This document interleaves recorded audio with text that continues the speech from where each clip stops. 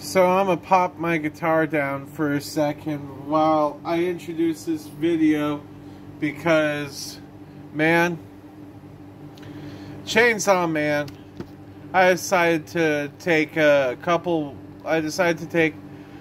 my own few-week break after the hand explosion chapter.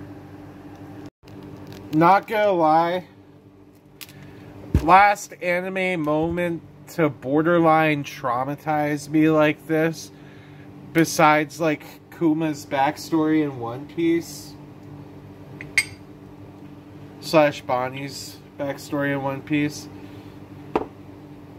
is the death of Shigekuni Yamamoto Genryusai from Bleach, right? Head Captain Yamamoto. Well, this moment has somewhat traumatized me on a level similar to Yamamoto in intensity, but emotional investment. Jesus Christ. Nayuta has been gone for a minute. She has been missing for a minute. Now, this is how she returns, bro. This is how she returns, bro. This is heavy spoiler warning. She returns. She returns. However, Nayuta's return is return that kind of shocked me, like how Gojo's return just happened in Jujutsu Kaisen like 3 weeks ago.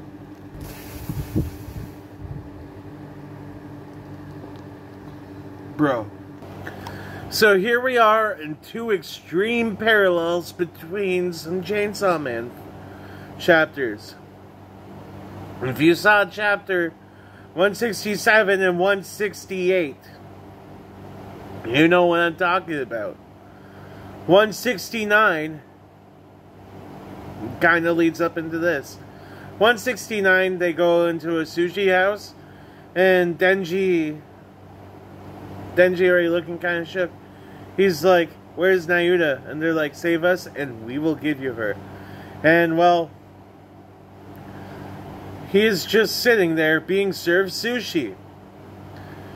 Weirdest scene ever.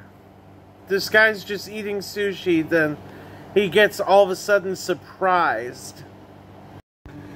Chapter 170 rolls around, called How to Eat Sushi.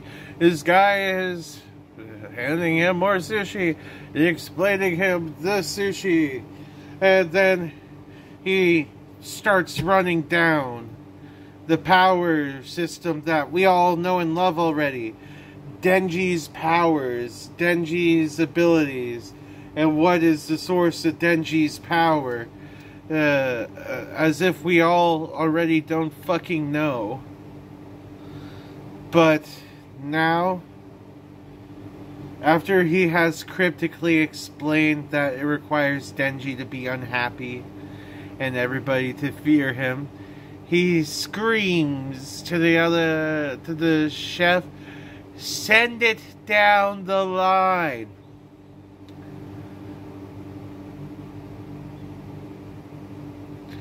I'm gonna just let you seep into what I'm about to say for a second, because this is borderline horrifying. And the fact that we have to see the reaction of everybody before it reaches Denji, and seeing Denji's reaction,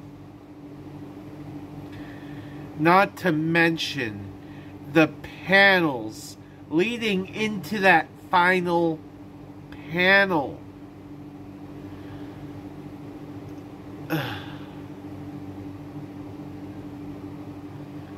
Yeah, there's Nayuta, guys. Nayuta's right there.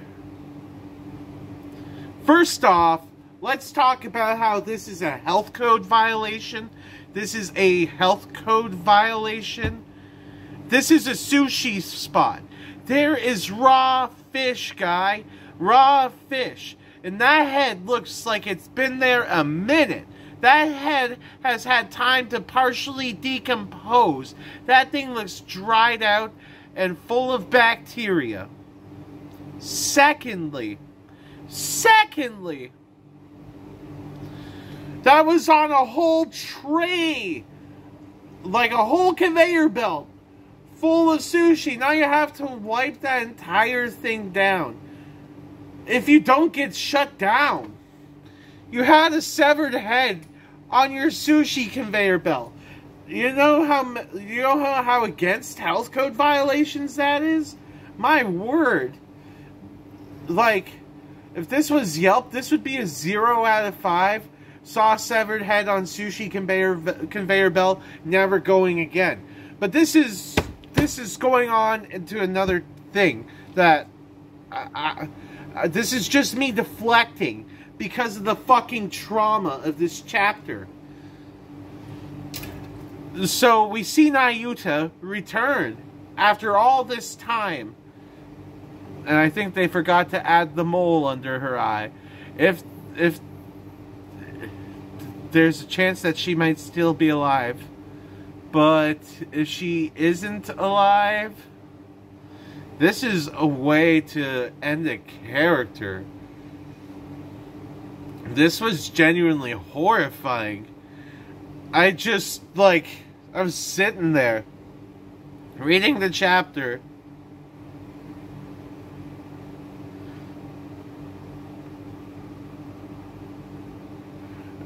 I have never, ever felt so mortified flipping the pages of a manga since that Shikikuni Genryusai Yamamoto incident I mentioned at the beginning of this video. And I don't know how to... this is straight up a mob hit. Like, this is what happens, like, when you cross a cartel, but, like, Jesus Murphy, this is some deep shit, bro. This is some deep shit. I don't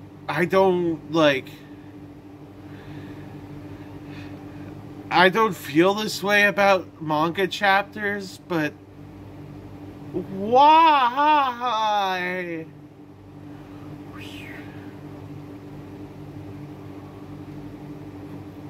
This means that Denji is about to have a mental fucking breakdown next chapter. Like, the entire fan base is, I'd assume, everybody who reads Chainsaw Man. If you watch Chainsaw Man, you're probably not this far in the video. But if you watch Chainsaw Man, and I have just spoiled this whole Nayuta stuff for you,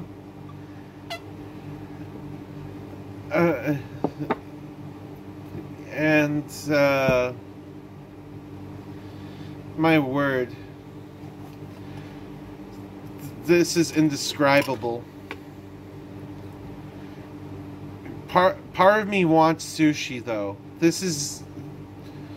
Is it messed up that I want sushi? Like, good, clean, uncontaminated sushi right now? That's beyond the point. That's beyond the point.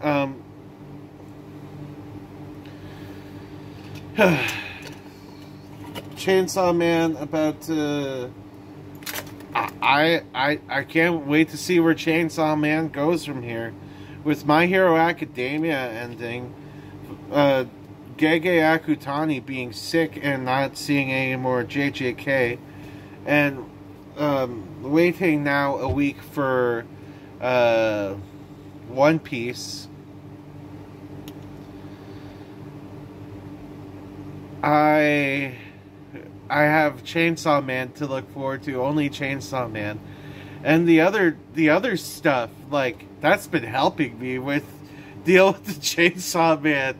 Chainsaw Man just be sitting there right now on my weekly comic rotation, my weekly manga rotation. And it's just been sitting there like the problem child giving me hell. And I don't know where this problem child's going to go in life. I don't know if this problem child's going to kill me, or this problem child is going to be a work of art. This problem child, man. And now that all the other kids are away, the problem child is just chilling here. Yes, I'm calling Chainsaw Man the freaking problem child, because literally 3 chapters ago, Denji was just having a great moment. He was having an experience that, like, he had never experienced before. But now he's gone from that to this. Guy's going from extremely horny to extremely unhorny. This is just a discussion and not a thought-out deep dive, by the way. This is just my reaction to this chapter and how horrified it made me. Like, and also that it made me want sushi. Like, comment, and subscribe, fellas.